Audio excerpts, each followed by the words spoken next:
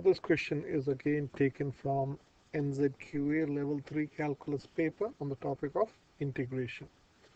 So the question is integrate or find the integral of integration 2 pi e to the power x 2 plus pi e to the power dx. They're telling you a suitable substitution may be useful. So maybe is a subtle way of saying is you should be doing substitution. Okay, so let's look at this question. So you want to integrate this function. So I'm going to write this as integration of, I'm going to take the 2 out, pi e to the power x over 2 plus pi e to the power x dx. Now, as calculus student, you should see a relation between the denominator and the numerator. So a good substitution is generally the denominator. So I'm going to change color.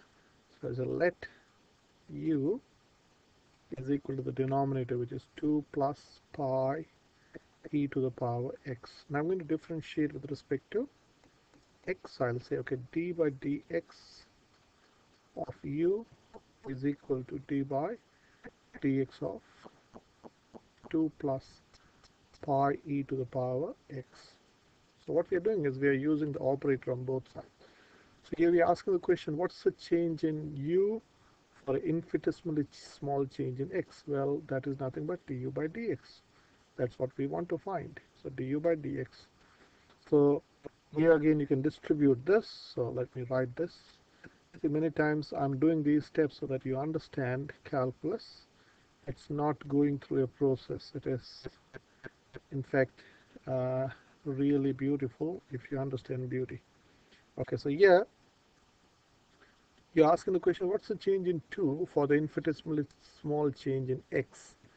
So, well, you say 2 never changes. 2 is always 2. Whatever change happens in x, 2 is never going to change. So how are you going to write that? No change means it's 0. Plus pi is a constant, and differentiation of e to the power x is e to the power x. So this is pi e to the power x. So du by dx is pi e to the power x, which implies du is equal to pi e to the power x dx. So this is what is mind-blowing. This whole complicated form, this whole thing can be written now as du.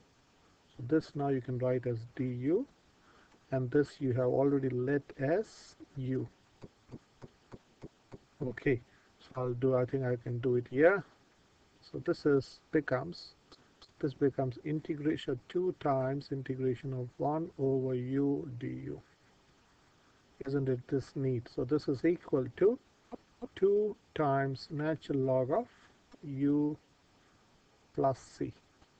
And now you have to substitute back what is u, which is 2 plus pi e to the power x. So this is 2 natural log of 2 plus pi e to the power x plus c. Now this was a merit question. Now if you think about it, it's not that difficult to get merit if you have to do only this much.